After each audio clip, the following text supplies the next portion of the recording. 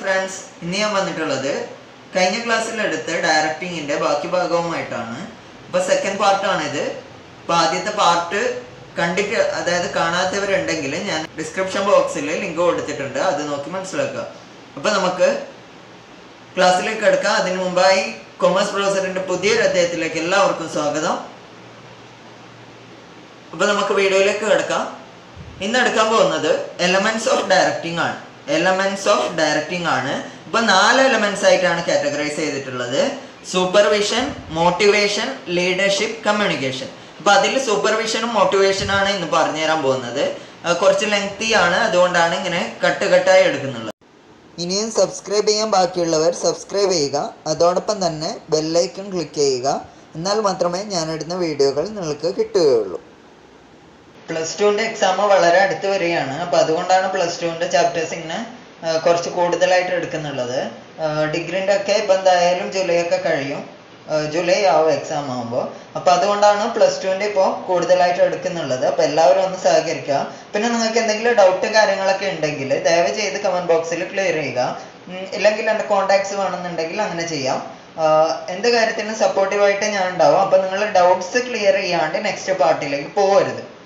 Okay, elements of directing ആണ് എടുക്കാൻ പോകുന്നത്. ആദ്യത്തെ എലമെന്റ് ആണ് സൂപ്പർവിഷൻ. സൂപ്പർവിഷൻ എന്ന് പറയുന്നത് it means overseeing what is being done by subordinates and giving instruction to ensure optimum utilisation of resources and achievement of work target. അതായത് നമ്മളുടെ ഒരു സബോർഡിനേറ്റ് വർക്ക് ചെയ്യുന്നത് എങ്ങനെയാണ് എന്നുള്ളത് നമ്മൾ വീക്ഷിക്കുകയാണ് ചെയ്യുന്നത്. അതായത് ഒരു സൂപ്പർവൈസർ തൻ്റെ സബോർഡിനേറ്റ് എങ്ങനെയാണോ വർക്ക് ചെയ്യുന്നത് എന്നുള്ളത് വീക്ഷിക്കുന്നതിനെയാണ് നമ്മൾ എന്ത് പറയുന്നത്, സൂപ്പർവിഷൻ എന്ന് പറയുന്നത്. സൂപ്പർവിഷൻ ആണ്, അതായത് നമ്മൾ വീക്ഷിക്കുകയാണ് ചെയ്യുന്നത്. അപ്പം അങ്ങനെ അവരുടെ ഭാഗത്ത് നിന്ന് എന്തെങ്കിലും മിസ്റ്റേക്ക് സംഭവങ്ങൾ ഉണ്ടായിട്ടുണ്ടെങ്കിൽ അപ്പം അതിനെ തിരുത്തിയെടുക്കുക, അതിന് വേണ്ട ഇൻസ്ട്രക്ഷൻസ് കാര്യങ്ങൾ കൊടുക്കുക. ഇപ്പം എങ്ങനെയൊക്കെയാണ് ആ വർക്ക് ചെയ്യേണ്ടത്, അല്ലെങ്കിൽ എന്ത് മിസ്റ്റേക്സ് ആണ് വന്നിട്ടുള്ളത്, അപ്പം എന്തുകൊണ്ടാണ് നമുക്ക് നമ്മളുടെ ടാർഗറ്റ് അച്ചീവ് ചെയ്യാൻ പറ്റാത്തത് എന്നുള്ള കാര്യങ്ങളെല്ലാം നമുക്ക് ഇത് മുഖാന്തരം പറഞ്ഞു കൊടുക്കാൻ പറ്റും. അപ്പൊ ഇതാണ് സൂപ്പർവിഷൻ എന്ന് പറയുന്നത്. സൂപ്പർവിഷന്റെ ഇമ്പോർട്ടൻസിലേക്ക് കിടക്കാം. ആദ്യത്തെ ഇമ്പോർട്ടൻ്റ് ആണ് supervisor maintain day to day contact and maintain friendly relationship between workers.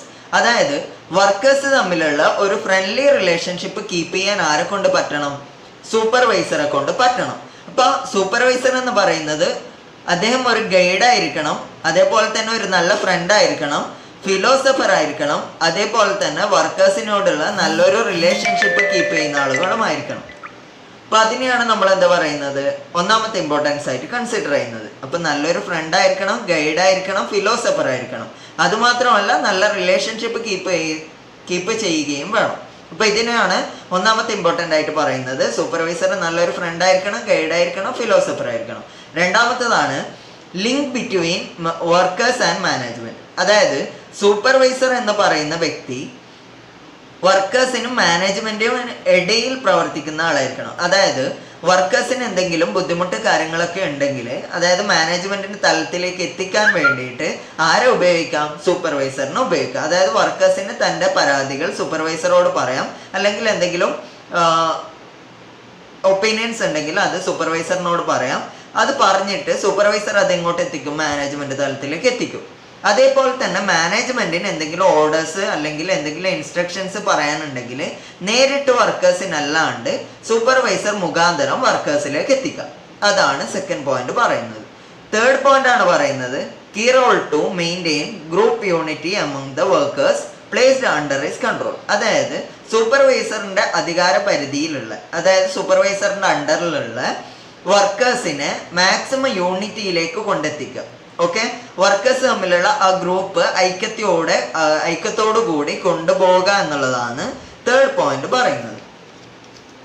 അടുത്തതാണ് വരുന്നത് ഫോർത്ത് പോയിന്റ് പറയുന്നത് വർക്കേഴ്സിന് തൻ്റെ ടാർഗറ്റ് കൊടുത്തു കഴിഞ്ഞാൽ, ഓക്കെ, വർക്കേഴ്സിന് ടാർഗറ്റ് കൊടുത്തു കഴിഞ്ഞാൽ അത് അച്ചീവ് ചെയ്യാൻ ആവശ്യമായിട്ടുള്ള ബാക്ക് സപ്പോർട്ട് കൊടുക്കുക. അതായത് വർക്കേഴ്സ് തൻ്റെ ടാർഗറ്റ് അച്ചീവ് ചെയ്തിട്ടുണ്ടോ എന്നുള്ളത് കൂടി ഉറപ്പ് വരുത്തുക. അതേപോലെ തന്നെ റെസ്പോൺസിബിലിറ്റീസ് എന്താണെന്ന് വിലയിരുത്തി കൊടുക്കുക. അതേപോലെ തന്നെ അവർക്ക് ആവശ്യമായിട്ടുള്ള മോട്ടിവേഷൻ, ആ വർക്ക് ചെയ്യാൻ ആവശ്യമായിട്ടുള്ള മോട്ടിവേഷൻ ആര് കൊടുക്കണം?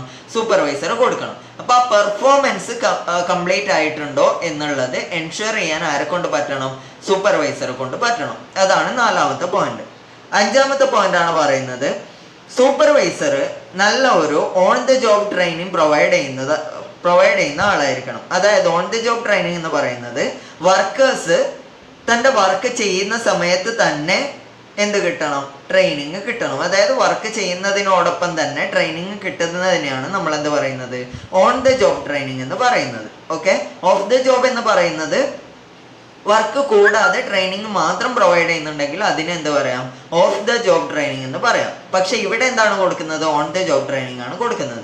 അപ്പൊ അത് മുഖാന്തരം വർക്കേഴ്സിന്റെ സ്കില്ലും അതേപോലെ തന്നെ നോളജും വർദ്ധിപ്പിച്ചെടുക്കാൻ ഇത് സഹായകമാകും. അടുത്ത പോയിന്റ് ആണ് പറയുന്നത് സൂപ്പർവൈസറി ലീഡർഷിപ്പ്. അതായത് നമ്മളുടെ സൂപ്പർവൈസർ നല്ലൊരു ലീഡർഷിപ്പ് ക്വാളിറ്റി ഉള്ള ആളാണെങ്കിൽ, അതായത് നല്ലൊരു ലീഡർഷിപ്പ് ക്വാളിറ്റി ഉള്ള ഒരാളാണെങ്കിൽ അതായത് വർക്കേഴ്സിനെ ഒന്നുകൂടി ബിൽഡപ്പ് ചെയ്തെടുക്കാൻ ആർക്ക് പറ്റും? സൂപ്പർവൈസറിന് പറ്റും. അതാണ് പറയുന്നത്. അതായത് നല്ലൊരു സൂപ്പർവൈസർ ക്വാളിറ്റി ഉണ്ടെങ്കിൽ, സൂപ്പർവൈസറിന് നല്ലൊരു ലീഡർഷിപ്പ് ക്വാളിറ്റി ഉണ്ടെങ്കിൽ നമ്മളുടെ വർക്കേഴ്സിനെ ഒന്നുകൂടി ബിൽഡപ്പ് ചെയ്തെടുക്കാൻ പറ്റും. വർക്കേഴ്സിനെ കുറിച്ച് വർക്കേഴ്സിൻ്റെ എന്തെങ്കിലും പ്രശ്നങ്ങളുണ്ടെങ്കിൽ കാര്യങ്ങളുണ്ടെങ്കിൽ അത് അണ്ടർസ്റ്റാൻഡ് ചെയ്യാൻ പറ്റും. അതേപോലെ തന്നെ വർക്കേഴ്സിന് ആവശ്യമായിട്ടുള്ള മോട്ടിവേഷൻസ് കൊടുക്കാൻ പറ്റും. അതേപോലെ തന്നെ വർക്കേഴ്സിനോട് നല്ല രീതിയിൽ കമ്മ്യൂണിക്കേറ്റ് ചെയ്യാൻ പറ്റും. അപ്പം ഇങ്ങനെയുള്ള കാര്യങ്ങളാണ് ഇത് പറയുന്നത്. അടുത്തതാണ് വരുന്നത് ലീഡർഷിപ്പ് ക്വാളിറ്റി ആണത്. അടുത്തതാണ് വരുന്നത് good supervisor analyse the work performed and the feedback to the workers. അതായത് നല്ലൊരു സൂപ്പർവൈസർ ആണെങ്കിൽ നമ്മളുടെ വർക്കേഴ്സിന്റെ പെർഫോമൻസ് നമുക്ക് നല്ല രീതിയിൽ അനലൈസ് ചെയ്യാൻ പറ്റും. അപ്പം അങ്ങനെ അനലൈസ് ചെയ്തിട്ടുണ്ടെങ്കിൽ എന്താണോ മിസ്റ്റേക്ക് വന്നിട്ടുള്ളത്, അല്ല എന്തൊക്കെയാണോ അതിൽ ഗുഡ്നെസ് ഉള്ളത് എന്നുള്ളത് നമ്മൾക്ക് വർക്കേഴ്സിന് പറഞ്ഞു കൊടുക്കാൻ പറ്റും. അപ്പം അതാണ് അടുത്തതായിട്ടുള്ള പോയിന്റ് പറയുന്നത്. അപ്പം ഇത്രയും കാര്യങ്ങളാണ് സൂപ്പർവൈഷനും അതേപോലെ തന്നെ അതിൻ്റെ ഇമ്പോർട്ടൻസും പറയുന്നത്. അപ്പം ഇമ്പോർട്ടൻസ് ഓർത്ത് വെക്കാൻ വേണ്ടിയിട്ട് ഞാൻ ഒരു കഥ പറഞ്ഞുതരാം. ഓക്കെ, ഇപ്പം അരുൺ എന്ന് പറയുന്ന ഒരു വ്യക്തി ഉണ്ടായിരുന്നു, ഒരു സൂപ്പർവൈസർ ഉണ്ടായിരുന്നു. ഒരു നല്ല ഒരു നല്ല കമ്പനിയാണ്. കമ്പനിയിലെ ഏറ്റവും നല്ലൊരു സൂപ്പർവൈസറാണ് അരുൺ എന്ന് പറയുന്നത്. അപ്പം അരുണിൻ്റെ അണ്ടറിൽ 5 വർക്കേഴ്സ് ഉണ്ടായിരുന്നു. ABCDE എന്ന് പറയുന്ന 5 വർക്കേഴ്സ് ഉണ്ടായിരുന്നു. അപ്പം 5 വർക്കേഴ്സിനോട് അരുൺ പറയുകയാണ്, ഞാൻ നിങ്ങൾക്ക് നല്ലൊരു ഫ്രണ്ട്ലി റിലേഷനിൽ നമുക്ക് നമ്മളുടെ ജോലി മുമ്പോട്ട് കൊണ്ടുപോകാം. അതേപോലെ തന്നെ ഞാൻ നിങ്ങൾക്ക് നല്ലൊരു ഫിലോസഫർ ആയിരിക്കും, നല്ലൊരു ഫ്രണ്ട് ആയിരിക്കും, അതേപോലെ തന്നെ നല്ലൊരു ഗൈഡ് ആയിരിക്കും. ഓക്കെ, അങ്ങനെ എല്ലാം അതായത് 5 പേരും ഇത് സമ്മതിക്കുകയും അരുണിന് നല്ലൊരു സൂപ്പർവൈസറെ മുമ്പോട്ട് കൊണ്ടുപോകാൻ പറ്റും. സൂപ്പർവൈസറായി മുമ്പോട്ട് പോകാനും പറ്റി. അപ്പം അങ്ങനെ ഇരിക്കെ വർക്കേഴ്സിൻ്റെ അതായത് നമ്മളുടെ മാനേജ്മെൻറ്റിൻ്റെ തലത്തിൽ നിന്ന് ഒരു ഓർഡർ വരികയാണ്. ഓക്കെ, ഇതുവരെ 100 പ്രൊഡക്റ്റാണ് ഉണ്ടാക്കിയിരുന്നത്. ഇനി മുതൽ 150 പ്രൊഡക്റ്റ് ഉണ്ടാക്കണമെന്ന് പറഞ്ഞുകൊണ്ട് മാനേജ്മെൻറ്റിൻ്റെ തലത്തിൽ നിന്ന് ഒരു ഓർഡർ വരികയാണ് ചെയ്യുന്നത്. അപ്പോൾ ആ ഓർഡർ സൂപ്പർവൈസർ അതായത് അരുണിൻ്റെ കയ്യിലേക്ക് എത്തുകയും അരുൺ മുഖാന്തരം അത് വർക്കേഴ്സിലേക്ക് എത്തുകയും ചെയ്തു.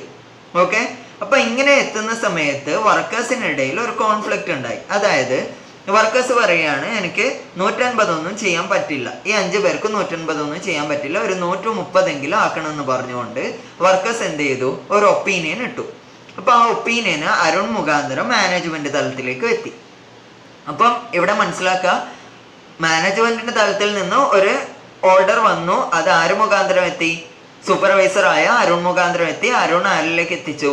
വർക്കേഴ്സിലേക്ക് എത്തിച്ചു. അതേപോലെ തന്നെ വർക്കേഴ്സിനുണ്ടായ ഒപ്പീനിയൻസ് ആര് മുഖാന്തരം എത്തി? അരുൺ മുഖാന്തരം മാനേജ്മെന്റ് തലത്തിലേക്ക് എത്തി. അപ്പോൾ ലിങ്കായി, അതായത് മാനേജ്മെന്റും വർക്കേഴ്സും തമ്മിലുള്ള ലിങ്ക് ആര് കീപ്പ് ചെയ്യുന്നു? സൂപ്പർവൈസറായ അരുൺ കീപ്പ് ചെയ്യുന്നു. അതാണ് പറയുന്നത്. അതേപോലെ അതിനുശേഷം പിന്നീട് അങ്ങോട്ടേക്ക് എയും ഡിയും തമ്മിൽ ഒരു കോൺഫ്ലിക്റ്റ് ഉണ്ടായി. അതായത് എയും ഡിയും തമ്മിൽ ചില തർക്കങ്ങൾ ഉണ്ടായി. അപ്പോൾ ആ തർക്കങ്ങൾ നികത്താൻ വേണ്ടിയിട്ട് നമ്മൾ ആർക്ക് ഇടപെടേണ്ടി വന്നു? അരുണിന് ഇടപെടേണ്ടി വന്നു. അങ്ങനെ ആ തർക്കം തീർക്കുകയും ഇവരെ തമ്മിൽ കൂടുതലും കോർഡിനേറ്റ് ചെയ്യിപ്പിക്കുകയും നല്ല ഫ്രണ്ട്ലി റിലേഷൻഷിപ്പ് കീപ്പ് ചെയ്യിക്കുകയും ചെയ്തു. ഓക്കെ, അപ്പം ആദ്യത്തേതാണ് നല്ലൊരു ഫ്രണ്ടായിട്ട് ഇവർ 5 പേരും മാറി, അതായത് സൂപ്പർവൈസറും കൂടി മാറി. പിന്നെ വർക്കേഴ്സ്, അതായത് മാനേജ്മെന്റിന്റെ തലത്തിൽ നിന്ന് 150 പ്രൊഡക്റ്റ് ഉണ്ടാക്കണമെന്ന് വന്നു. പക്ഷെ വർക്കേഴ്സിന് എന്ത് ചെയ്തു, അത് പറ്റില്ല എന്ന് പറഞ്ഞുകൊണ്ട് 130 ആക്കി. അപ്പൊ ഇതിന് നടുവിൽ, അതായത് സെൻട്രൽ ആയിട്ട് നിൽക്കുകയാണ് ആര്, സൂപ്പർവൈസർ. അതേപോലെ തന്നെ എയും ഡിയും തമ്മിൽ ഒരു കോൺഫ്ലിക്റ്റ് ഉണ്ടായി. അപ്പൊ അതിനെ കൺട്രോൾ ചെയ്യാനായിരിക്കും പറ്റി, സൂപ്പർവൈസറിന് പറ്റി.